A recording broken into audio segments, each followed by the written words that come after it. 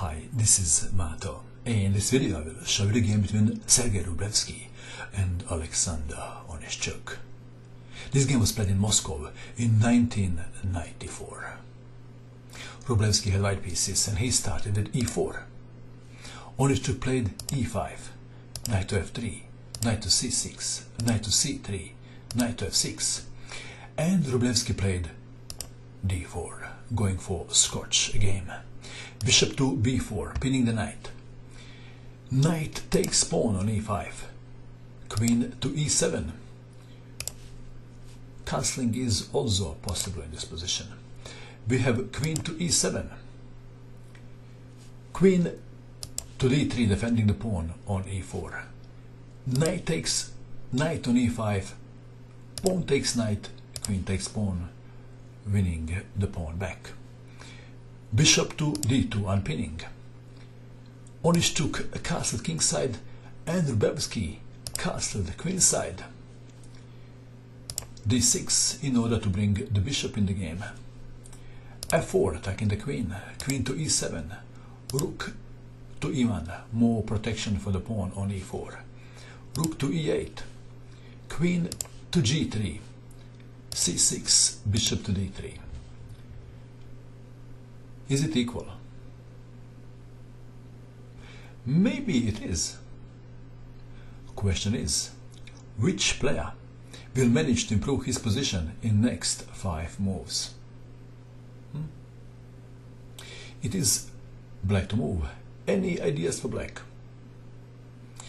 Maybe Onischuk considered bishop to e6 and didn't like it. Let's have a look what happens if bishop to e6. If bishop to e6, then e5. Perhaps if he had e5, and if d takes on e5, pawn can take, or maybe even rook, which is better. So, perhaps to avoid e5, we have knight to d7,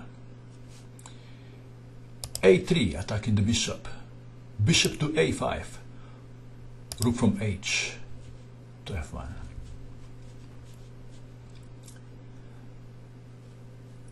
Have a good look at this position. White managed to mobilize his army better. Do you agree? White pieces are better positioned. 2 bishops are aiming at black king. Rook on e1 is lined up with black queen. Onischuk played bishop to c7. f5, king to h8. White to move. How would you continue if you had white pieces? Any ideas? Onischuk played f6. Would you play this too?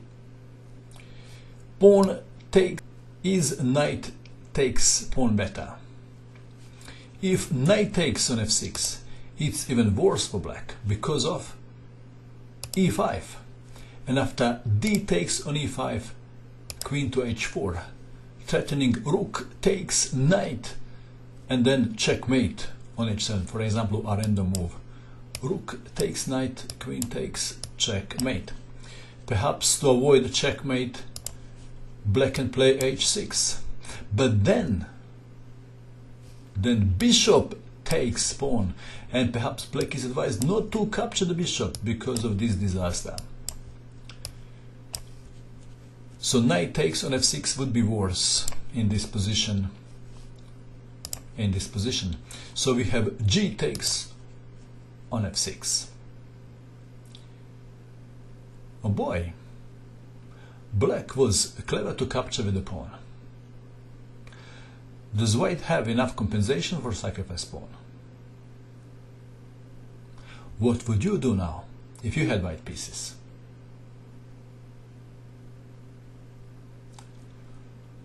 Rublevsky sacrificed another pawn to clear the path for the bishop. F takes on e5. White to move. What would you do now? Please pause the video and find the best move for white. Did you pause, or you just wait for me to show you the move? Are you ready? What did you find?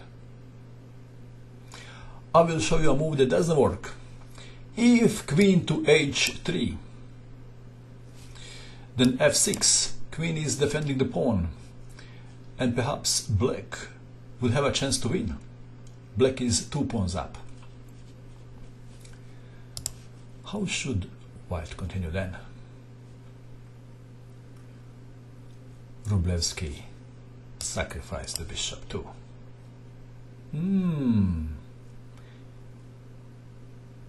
Did you see this one? d5. Of course, first move that comes to mind is king takes bishop. Then rook to f5, intending rook to h5. If knight to f6 defending, then another rook comes to e4 with the threat rook to h4, and there is no sensible defense for black. That is why Onischuk played d5, preventing rook to e4. Bishop to f5, f6, queen to h4 check, king to g8, rook to f3, intending rook to g3 check, e4, attacking the rook, and if rook goes to g3, then bishop takes rook perhaps. It is white to move. White played a move and black resigned. What is the move? What would you do? Rublevsky captured the pawn on e4 with knight. Onischuk resigned. Possible continuation is pawn takes knight, rook takes pawn attacking the queen. If we want to save the queen, perhaps queen to f7 defending the rook. Rook takes rook check, queen takes rook, queen to h7 check, king to f8, and there is checkmate in one.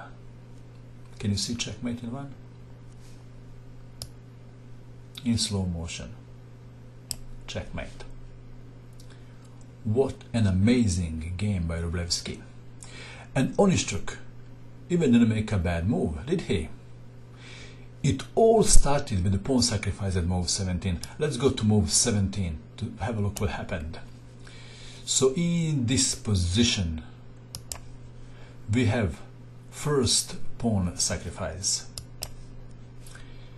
and then second pawn sacrifice, and then bishop sacrifice with the unstoppable attack. Amazing. What do you think of this game? And that is all. I hope that you enjoyed watching this video. I wish you good luck with your chess and with your king hunt. And bye for now.